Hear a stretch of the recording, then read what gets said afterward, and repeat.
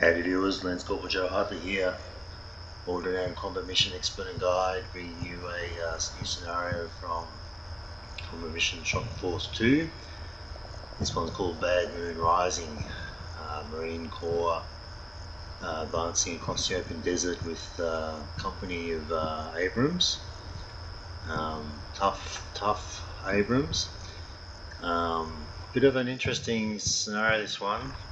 This desert looks completely featureless. There's essentially a flat plain.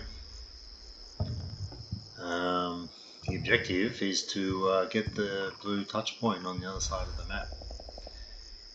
However, Syrians are going to be trying to stop us, and they in fact will be trying to get the red touch point on this side of the map.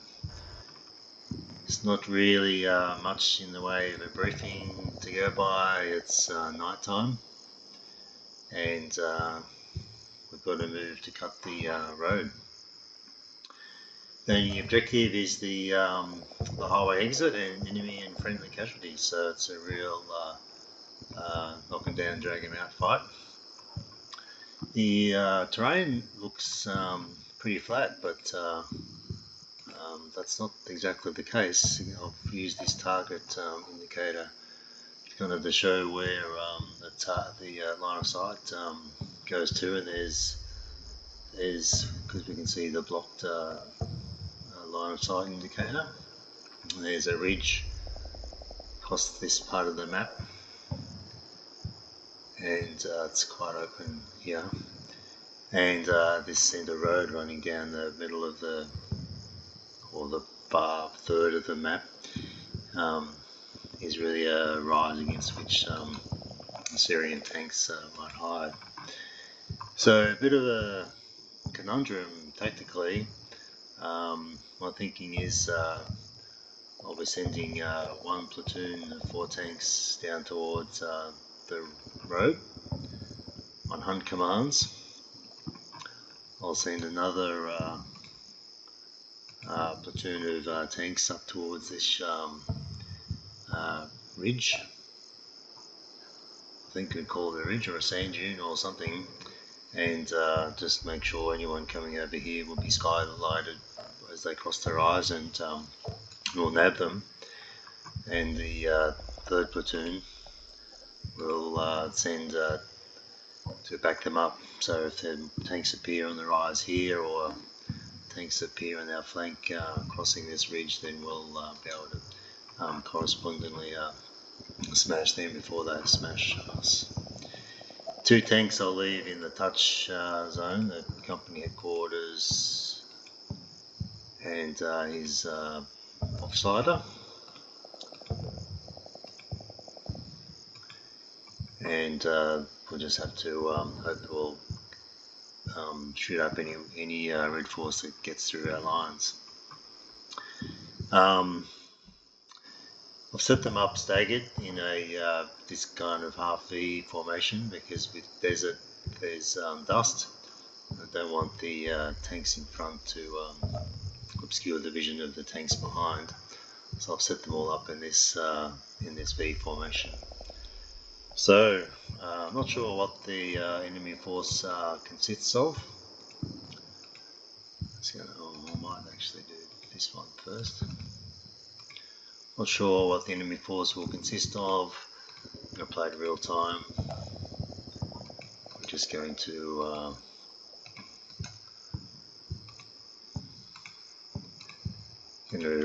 take it pretty easy and do in the first instance, we'll do that one again. We'll do platoon bounding, I think is what one would call it, and then we'll just stay put and see what Red Force does. On the other side of the map, obviously there's Red Force, and if we kind of see this road as a bit of a dividing line, almost like the top of the hillock, then it kind of slopes down again, and then there's a big dip to towards the end of the map, and you can see it it's clearly over here. There's something of a rise at this end of the map, which we can expect. So the Syrians could come up, hull down, or even turret down, quite a fair way until they can see our vehicles somewhere around here. So we've just got to take it easy. No need to rush. We've got 55 minutes. We're playing it real time, and just have to make sure when we make contact we have more barrels on them than they do on us, and we trust the technology of these brand new Abrams. Alright, let's get on with it and see how it all pans out.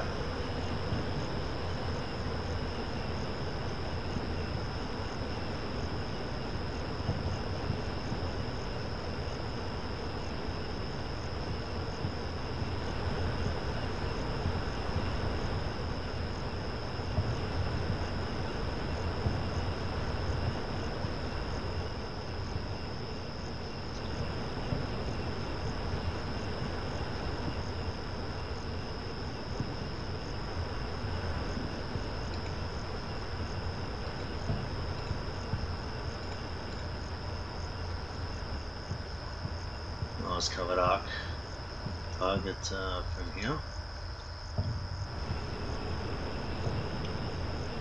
Okay, that platoon has stopped, that's good.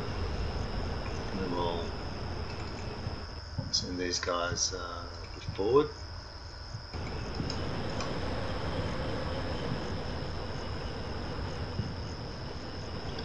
Distance between each of these vehicles, so roughly 40-50 meters, probably a bit close.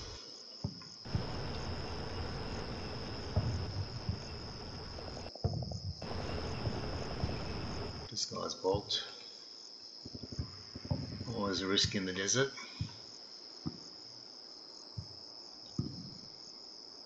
Just let him move up.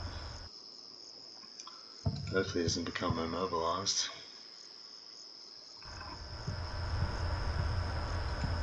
You can do it. Trying.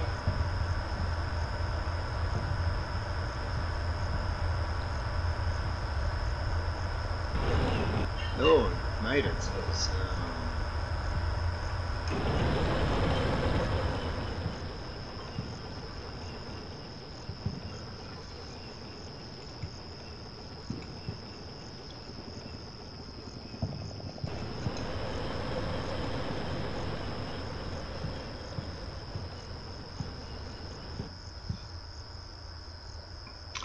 just check the lines of fire here. Don't have any clue where the Syrians might be.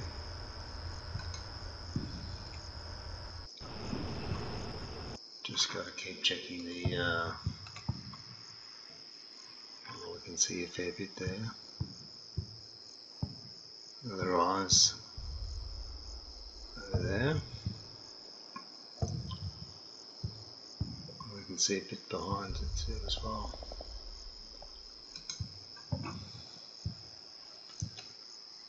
Let's send these guys just a little bit further forward.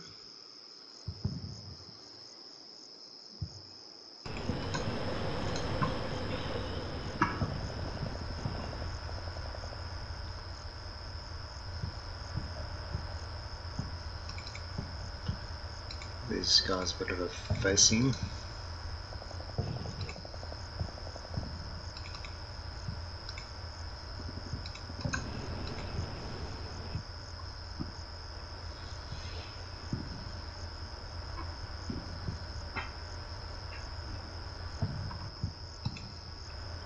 No red spots. This is nerve-wracking. This is nerve-wracking up to nearly 5 minutes.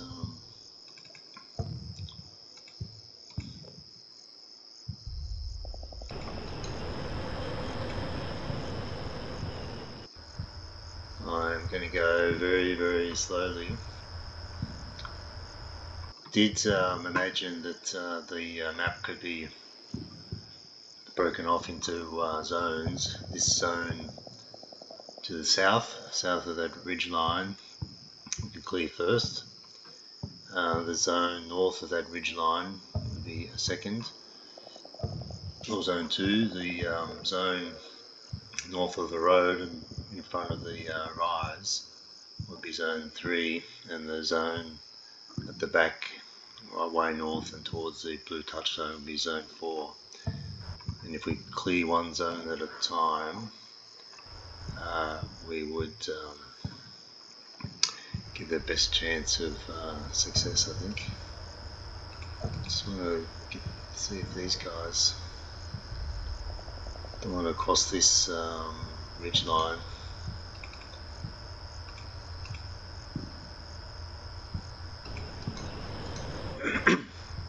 Too early, without knowing what's kind of beyond. I don't really want to send the tank over the hill and get zapped as a way of scouting forward. Much rather for the Syrians to drive into my line of sight and explode, rather than me doing the same thing.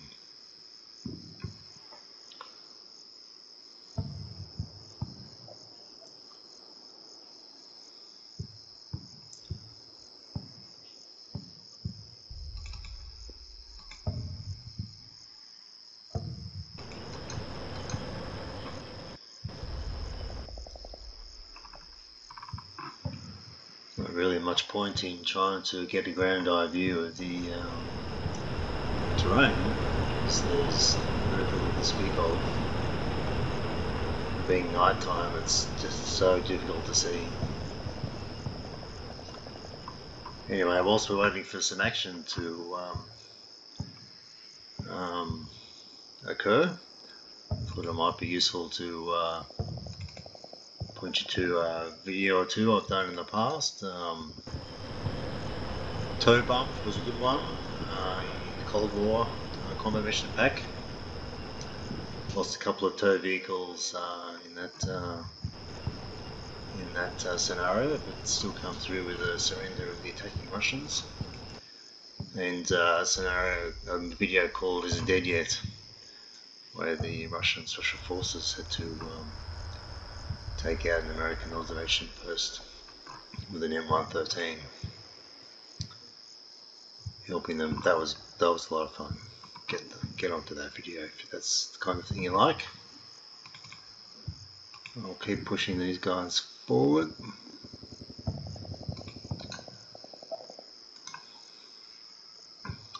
Almost wanting to make it a wheeling move from the left flank. Oh, spot.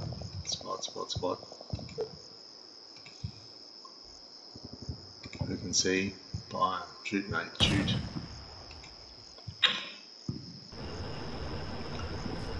See here. Good.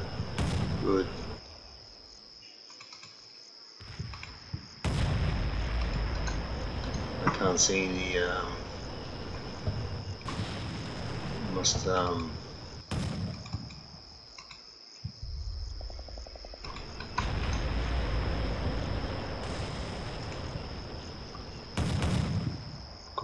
good job fellas. We're just biting off a little bit at a time.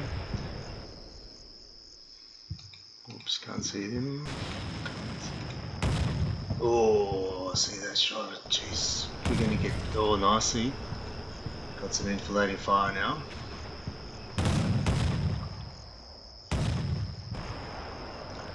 These guys getting their spots, no.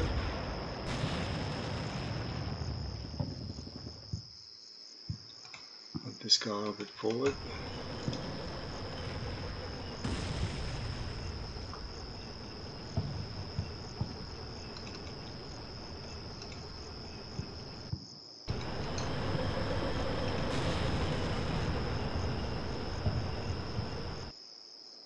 Anyone coming through the smoke screen that the burning tanks put up? Just let's. These guys, I wonder if they've been going too far forward now.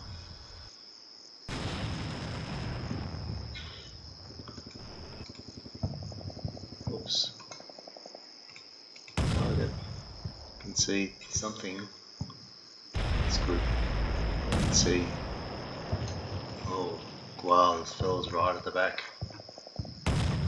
Nice. Yeah. Knocked out. Knocked out.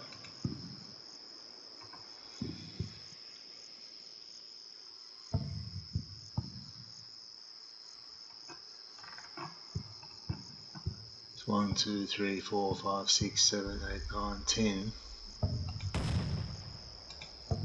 Gosh, if there's 10, there's 20. For those guys, might be able to move these fellas up. Bring them on station. These guys got line of sight to the north. It's good.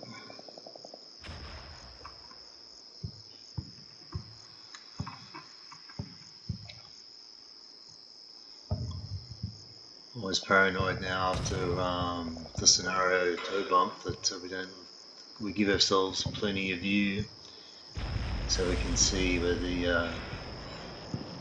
all the moving parts in any units that I need to move from my side. We can do that pretty quickly.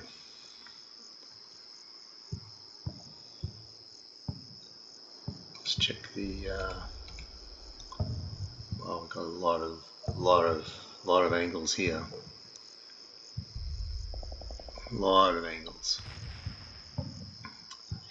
Where are the rest of the vehicles? Oh, yep. Look at this fella. Blocked. The rise. Okay. We bring these guys up so we're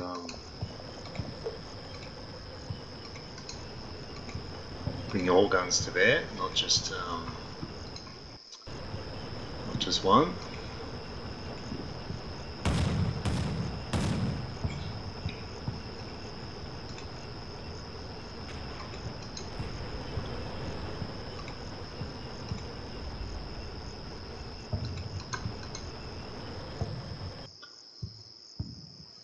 Not much return fire.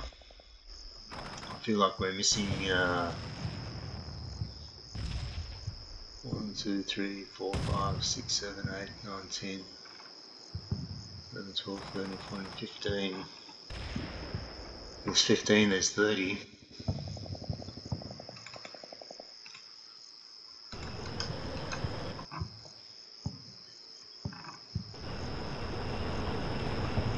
Clear this zone in front of us, across around the ridge here.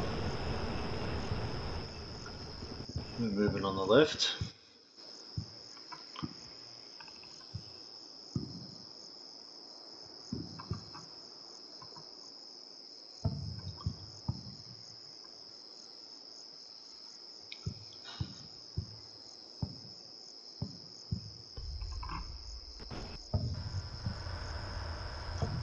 Not going to cross over. There's a scenario I did, well, a video I did called Death Rider T-55s. T-55s battling German Leopards, and the penetration on those from the Leopard shells was so fierce it went through 2 or 3 T-55s in one shot. So now I'm a bit paranoid about lining up my vehicle so that the enemy can get hit through one hole into the tank behind it. But it's hard to manage that in most cases, so I'm paranoid about the left flank here.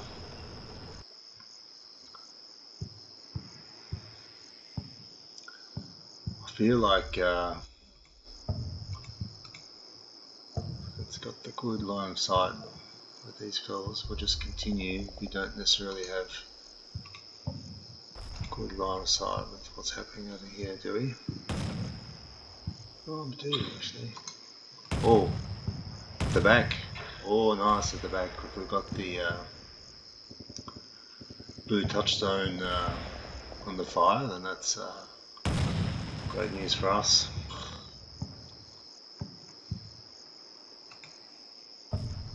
No return fire. Very little return fire. We've got 15 minutes, so let's got overwatch from the other 2 platoons. Creepy forward. More tanks deep north. Oh no! Destroyed right off the bat. We can see that. Good.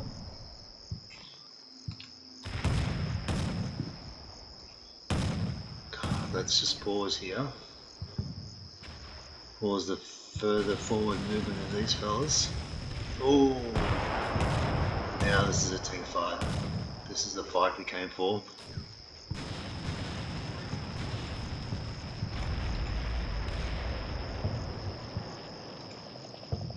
Oh no! Oh, the weapon. Can we reverse? Yes, get out of there. Oh, the tank's destroyed, burning. 2 down.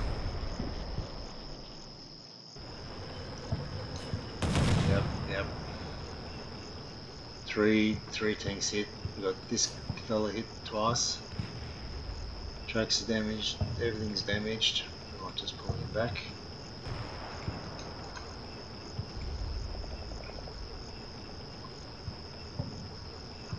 So he's so fast, can lose a couple of tanks. This guy's weapon controls is done for. Just check the others. 50 cal damaged, it's okay. Tracks and so on damaged. None for the rest. Now I'm a bit paranoid about trying to advance these vehicles. Let's just check the target. And line of sight. Yep, we can see them on this side to a degree. Oh, that sounds bad.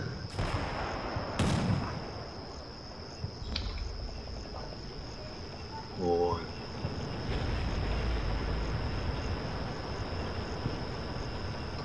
Things coming up over those rises.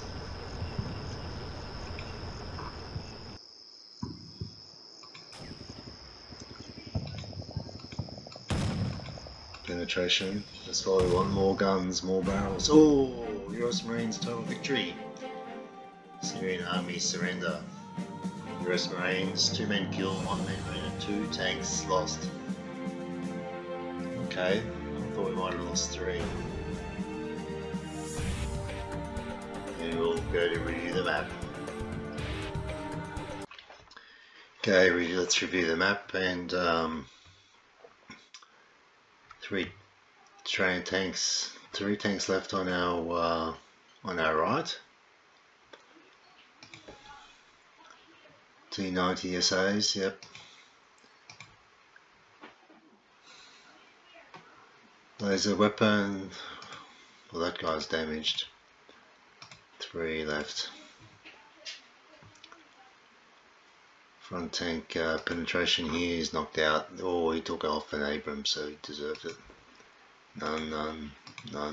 Oh, 1 tank left there. So he's moved all of his fellas out of the blue touchstone. That was interesting.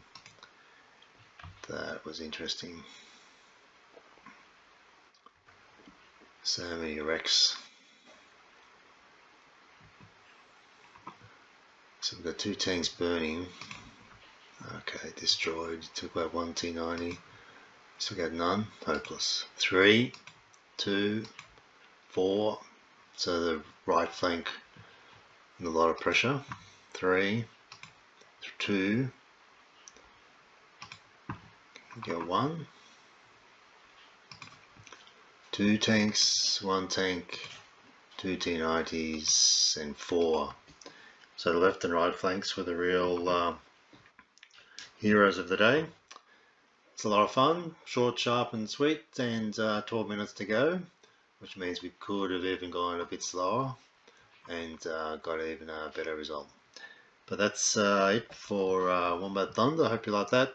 Like, subscribe, and most of all comment, and we'll see you in the next one.